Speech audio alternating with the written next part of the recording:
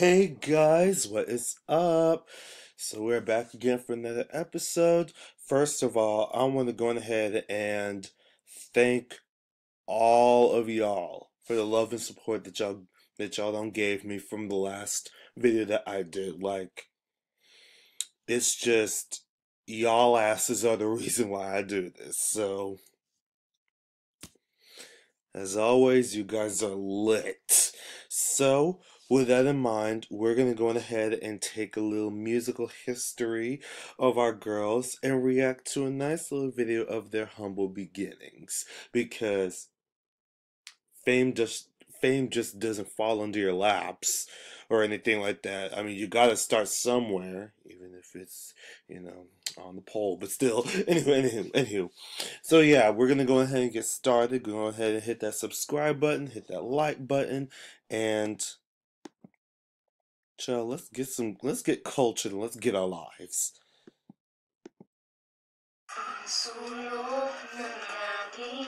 Trabaho po kasi ng papa namin, bodyaryo lang po. And kinahiyaan namin yung papa namin. Damn. They just started off with saying our dad is a drug dealer. Ba't yung papa nyo nagpupulot ng bote? Ganun. Realize po namin na mas dapat namin galing ang magkakapatid. Kasi po, dito po kami kumukuha ng lakas pag nakikita po namin naghihirap yung papa namin. Nasa Tugigaraw po kami noon. Hindi po namin alam kung paano po kami uwi dito sa Manila. Kaya kumanta po kami sa sabungan. Yun lang po yung paraan na naisip namin. Tuwa po sila sa amin. Tapos nag-aagis po sila ng mga pera na parang hindi po namin yun makalimutan. The 1 million peso Fam Jam. Nanonood po ako ng TV. Nalaman po namin na may singing contest. Natuwa po ako at nagkaroon ng bagong pag-asa. Nang biglang may dumapong ibon sa ibabaw ng TV. Kinuha po. Yun na siguro yung tamang pangitain. Lumapit na naman ako sa isang kaibigan ko. Sabi ko, nakapamasahe para lang makarating kami sa Maynila. Kaya nung nagpunta pa kami sa audition, hindi po kami nag-almusal. Hindi kami na nanghalian.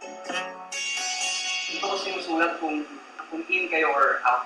Okay kayo sa akin. Safe family.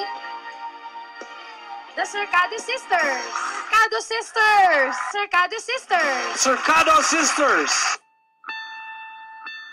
I can see it in the stars across the sky. Family that moves on is the Marquez family siblings. Gabi po nung natalo po kami, parang gumuho po yung mundo, parang wala nang pag-asa. Pero okay na po. Sobra pong sakit nun sa aming magkakapatid. Pero alam po namin sa puso namin na hindi po yun yung katapusan, kundi yun pa lamang po yung simula.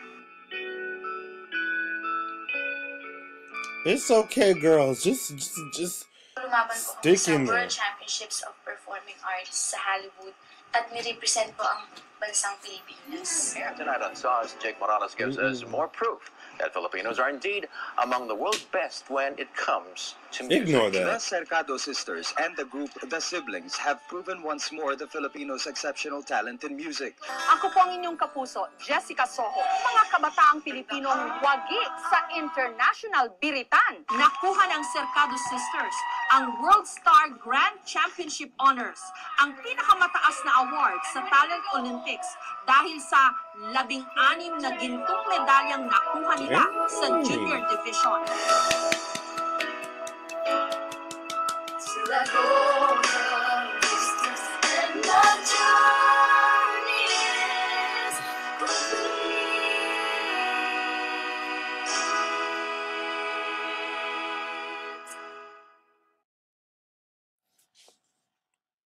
Oh, that was it. Oh, well, that's nice. That was cute. I like that. It was something. It was a cute little story. It was nice for what it is. I really appreciate it. I apologize for the interruption. Y'all just ignore that, or if, yeah.